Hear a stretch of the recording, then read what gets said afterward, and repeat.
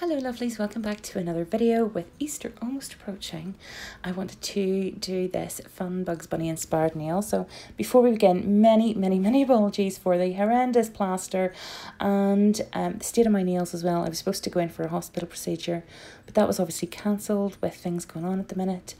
And I cut my thumb really bad and I can't draw with gloves on. So there we go. We're just kind of having to deal with it. But anyways,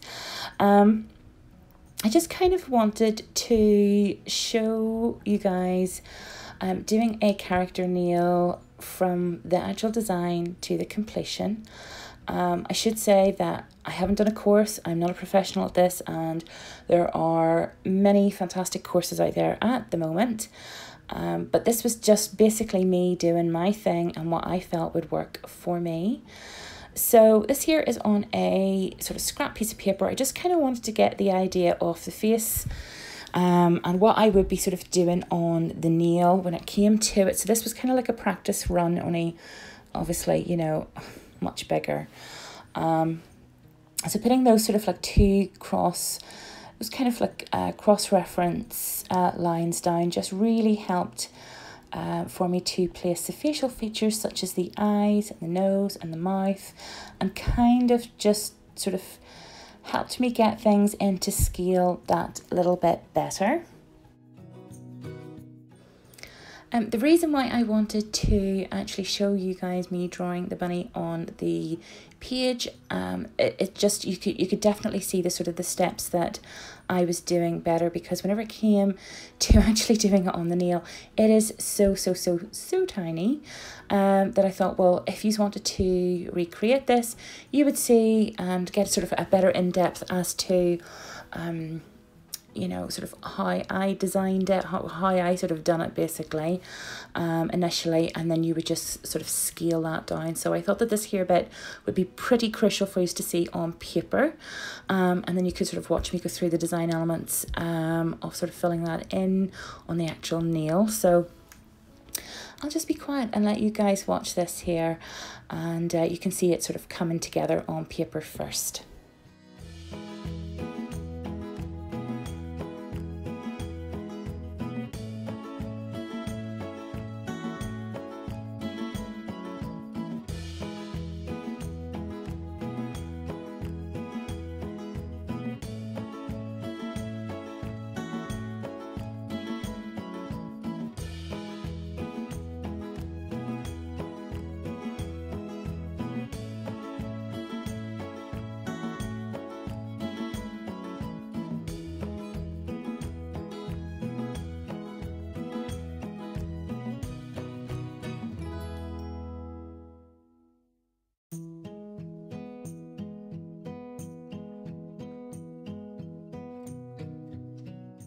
Okay, so just to very quickly let you guys know what I've done with the nails, I've put 2 layers of Snow White down and a layer of the matte finish gel as well too, to make it all matte.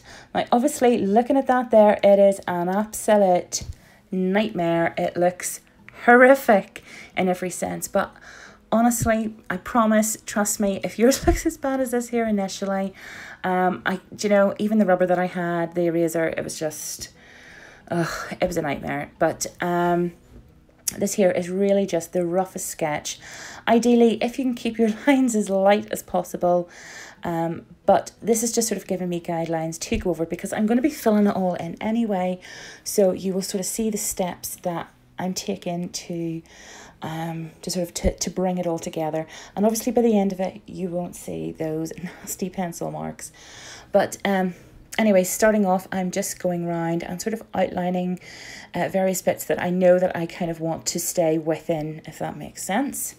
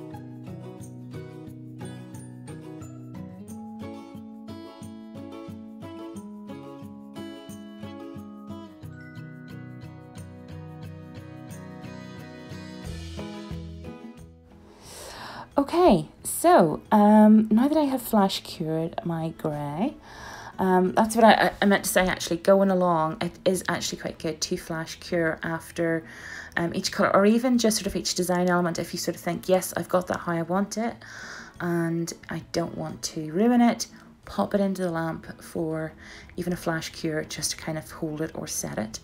But now I'm going in with some white and just kind of filling in the little white bits, such as his eyes and parts of his face and stuff like that there.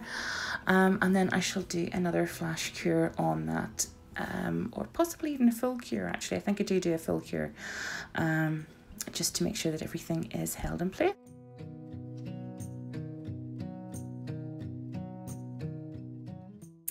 Okay, so now it's time to fill in with grey. As you can see, the white areas are all done. And I did go in with a tiny bit of pink on the nose as well too, which is so cute. So going in now, just sort of fill in, like I say, round the rest of the facial features with some grey gel polish.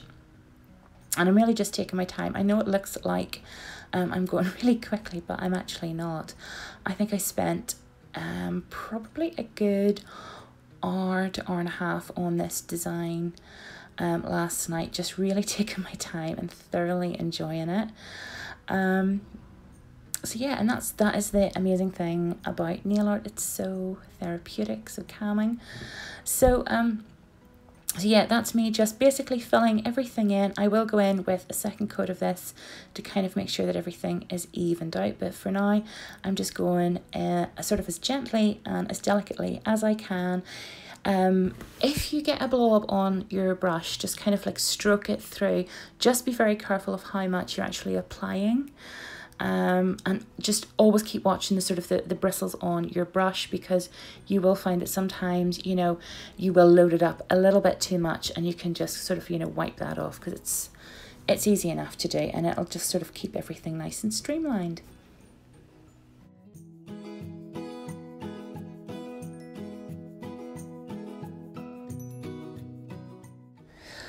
Okay, so now that we're back out of the lamp again, I am just going in with a few different colours in this sort of section, but I will be flash curing between each colour. So I've done the little tongue and I've used pink for that there, and then I am going in then with like a beautiful sort of burgundy colour, just to sort of do the inside of the mouth as well too. And this here was definitely the most challenging part for me, especially sort of, you know, going around the tooth and the tongue and sort of like, you know, making sure that everything was, you know, really, really, really neat.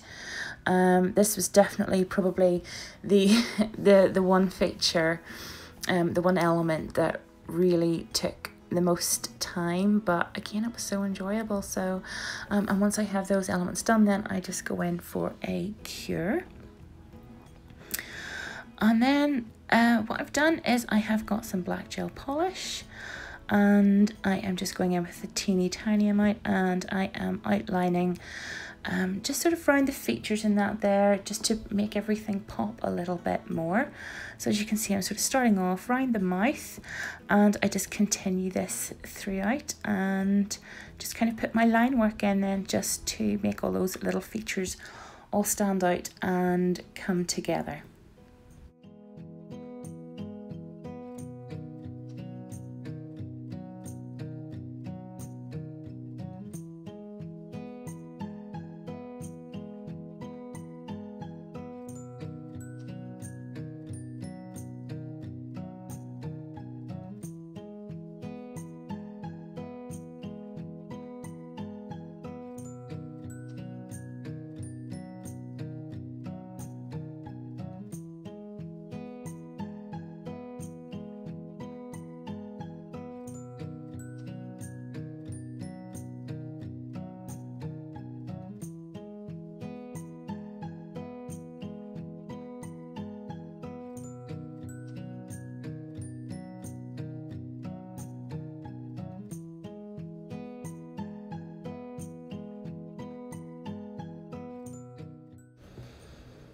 Okay, so as you can see at this point here, I actually made a bit of a whoopsie with the brush, and just using literally a little cotton bud and some gel cleanser, I was able to go back in and just kind of wipe off that excess and leave it to dry basically, and then sort of just go back in again and just be a little bit more careful. So what I would say is, if you keep a cotton bud with some gel cleanser, some alcohol, that kind of thing beside you, and so that you can actually just go in quickly and rectify your mistake.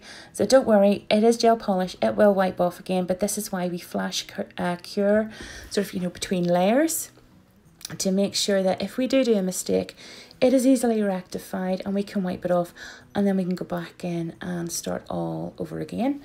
Hopefully not too much, of course. But there we go. This here then is just sort of the last of adding the details then with the black gel polish, and it's just sort of adding the eyes and stuff like that there, and you can really see everything starting to come together. And then once we have these little bits done, then we're just going to go in for a cure.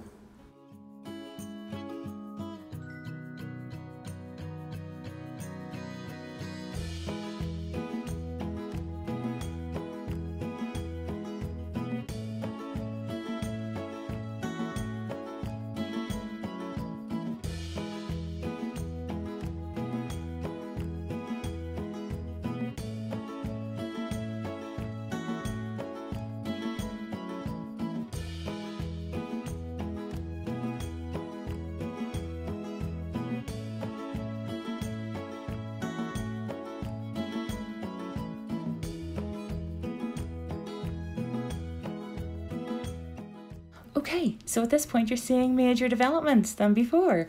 What I had done was I went back in with some grey gel polish and softened out those black lines that I had done previously. Just basically went back over it just to soften things out. I felt that they were a little bit too harsh. And I also made the eyes just a little bit taller. I thought that they just sort of looked better that little bit taller. So I'm really happy with it.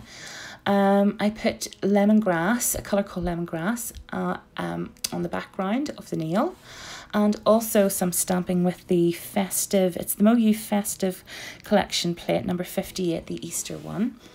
And now I'm just going in with some wet finish. I'm just going to encapsulate it in some wet finish gel, and this will just add a beautiful thick glossy sheen, and just float it on. Make sure you don't disturb the stamping too much. And then we can pop it in the lamp, and that's us done. We can see the reveal shots.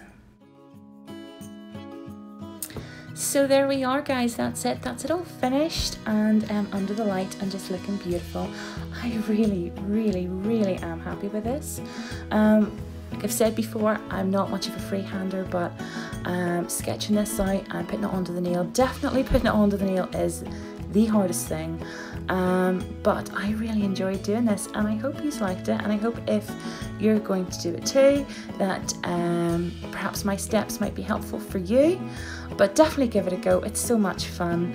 So thank you so much indeed for watching. Don't forget to give me a thumbs up, subscribe if you haven't done already, and you can leave me a comment down below. So have a great week, and I will see you all again next week. Bye.